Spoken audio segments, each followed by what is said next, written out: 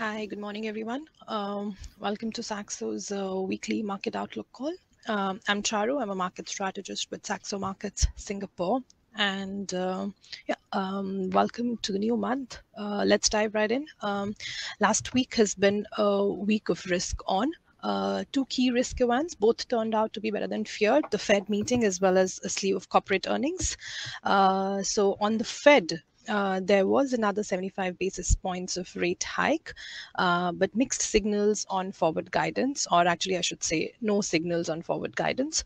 While it was a unanimous decision from the FOMC members to raise rates by 75 basis points, Chairman Powell actually dodged every attempt in the Q&A to make a point that can be considered solid forward guidance. He actually clearly stated that the Fed won't issue any clear guidance on future rate moves, and that the June FOMC dot plot is the only thing that will offer any likely path of rates from here on. Any direct questions on easing of financial conditions or for markets pricing and rate cuts for 2023, they were all completely ditched. So this has sparked a risk-on mood in the markets. But our sense is that volatility of the Fed meetings from here on will be much higher, which suggests more and not less risk. The other key data that we had from the US last week was the Q2 GDP, which has confirmed that the US is in a technical recession, but that has little significance, really. There's no doubt that July growth indicators have also started flashing warning signals. But again, with the Fed raising rates and tightening liquidity, there is bound to be some demand destruction. That's the whole objective. Our bigger worry, however, is still inflation. With financial conditions continuing to ease despite the intentions of the Fed to tighten, that just means that there will be further inflationary pressures. So we're not really getting anywhere in terms of getting inflation under control so far. And that was also confirmed by the PCE release in the US on Friday. That's the metric that the Fed tracks for inflation, and it printed record fresh highs of 6.8% YOY in June from 6.3% previously, and the core was higher as well. So what does that mean in terms of the markets? My sense is that the markets will need to revise up their terminal rate forecasts for the Fed. Currently, markets are looking at a terminal rate of 3.3%. And I think the lack of forward guidance from the Fed has kind of made the markets less hawkish. But as we get closer to understanding that inflation is still high, this has to go up. So that possibly means there will be more inversion of the yield curve as short-term rates push higher, but recession concerns will continue to bring the long-term yields lower. That also means possibly more dollar gains are still likely until at least we see some steepening of the yield curve. So key to watch this week will be the July payrolls in the US, which is due on Friday. And more importantly, wage gains. Sustained gains in wages will further push the rhetoric that we've been quite cautious about, and that is higher for longer inflation. In terms of FX, we've seen a marked recovery in the yen last week. It's up over 2% against the US dollar. Now, this may be actually the beginning of a long-term trend, although not necessary that we'll see further progress in that this week. We had the Tokyo CPI in Japan released last week, which was above expectations. But the pressure on the Bank of Japan to tighten has peaked really as US yields are remaining pretty capped right now. But still, that doesn't mean that we can't, expect further yen recovery. In fact, that's what is more likely than less. Unless, of course, US yields move higher, we should continue to see some further recovery in the yen. And I think we've seen that move again this morning in the Asian hours. Next key level to watch for USD yen will be 131.50. Euro has been the underperformer, but it's actually been pretty range bound last week because Russia's gas flows were cut, but the focus still remained on Fed and its lack of forward guidance, which has made the markets take less hawkish assumptions, as we just discussed. There is likely to be continued focus on European gas supplies as we head into the winter months. We've seen German and European electricity prices reaching fresh record highs, and Europe is targeting a cut in gas demand by 15%. What that means is that there will be a continued focus on exploring alternative sources of energy. This could mean coal, which has certainly become more popular recently. Also, nuclear is being considered more and more. Germany is actually restarting 3 more nuclear power plants in addition to the 3 that have been in operation for a few weeks now. So possibly, again, a good idea to look at some of the uranium or nuclear ETFs, particularly the European ones. So overall, in terms of FX, the dollar has weakened last week due to the risk on tone in the markets, and that has meant also a solid recovery in commodities. We saw WTI futures rising 4% last week, although still overall down 10% for the month.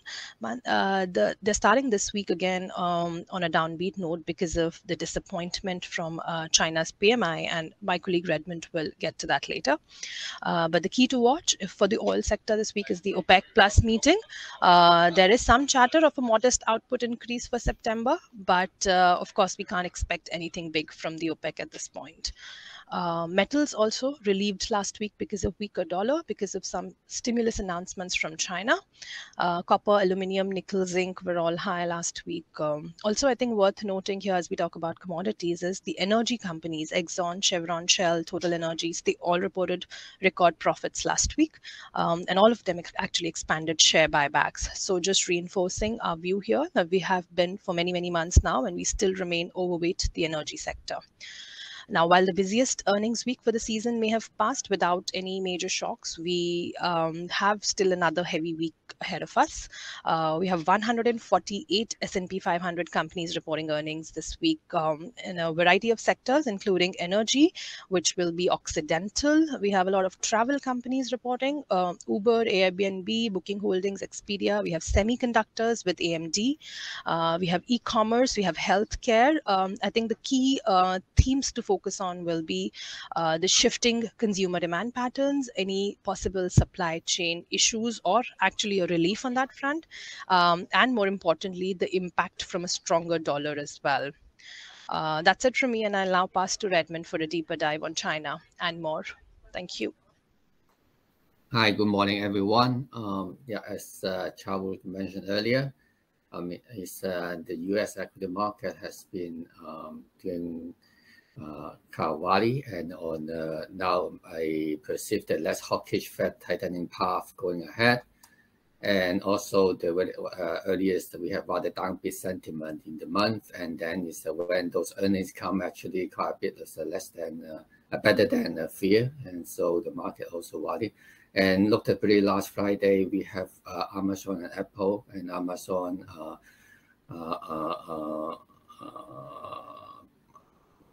beat the market with better than expected revenue growth, and so it ended the session is actually 10% higher, and Apple also gained 3%, and basically the iPhone sales were rather solid. And coming to China and Hong Kong, and last week was performance was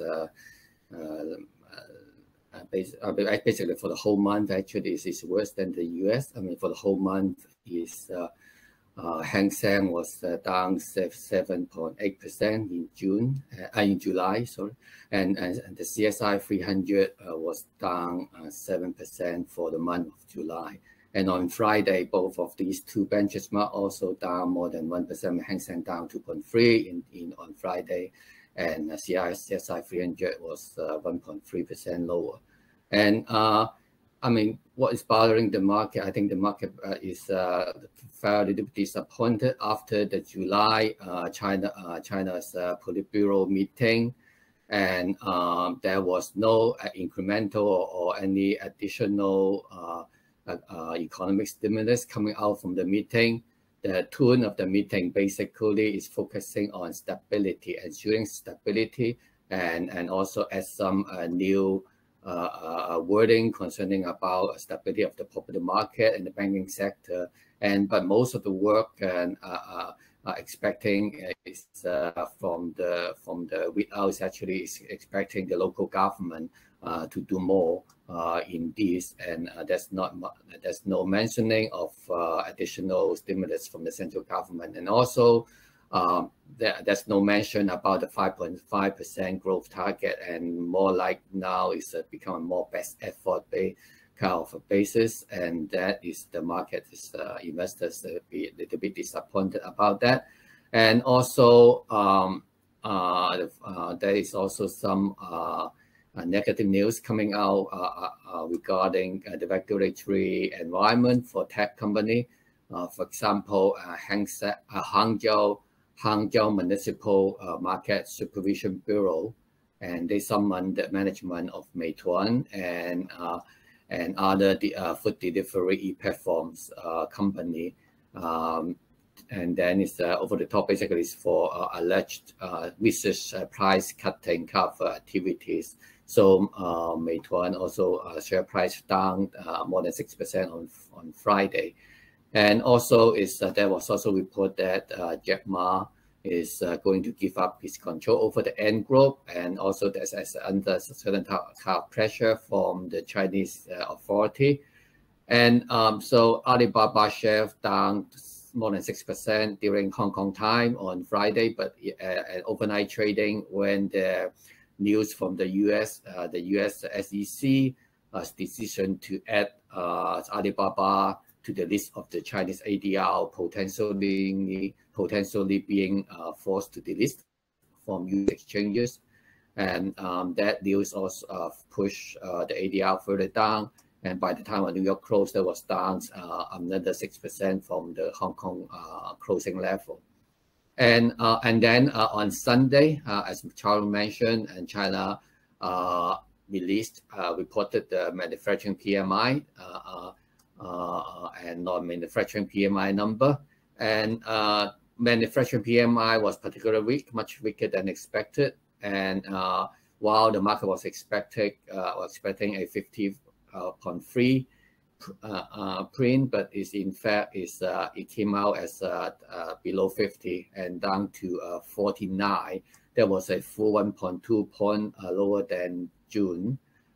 It's also very important to note that it's among the 13 major sub-indices of the manufacturing PMI, all of them fell, and 10 of them went below 50, the 50 threshold, indicating contraction.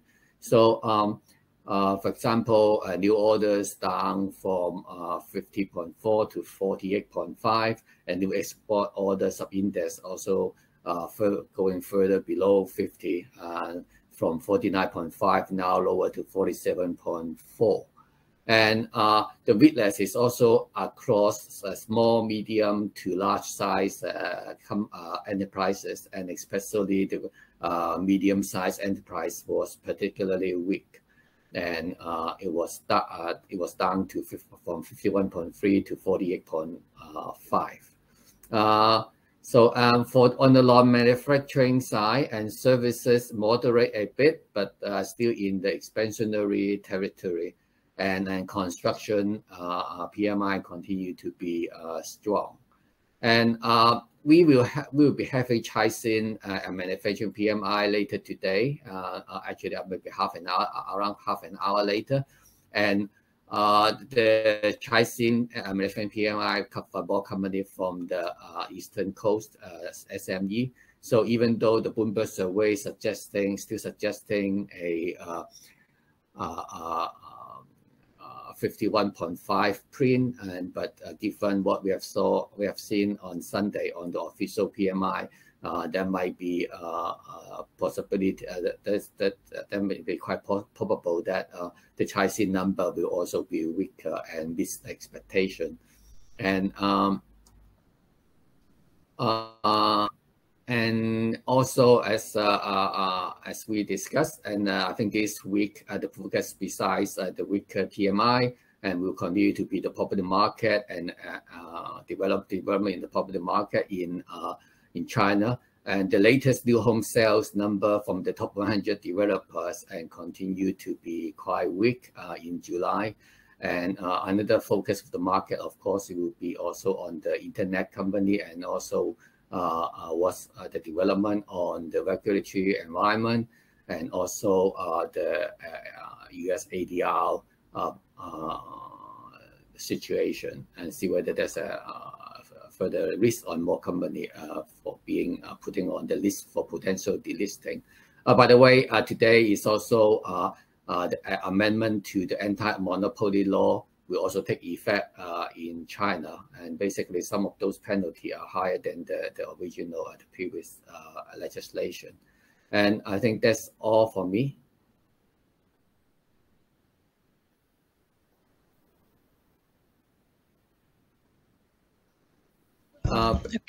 Okay, great. So just to kind of let you know that we are also writing a daily market update and what to watch. Let your RMs know if you want to be added to the Strats email distribution list. And we will also be publishing a week ahead note for today, which is called the Saxo Spotlight.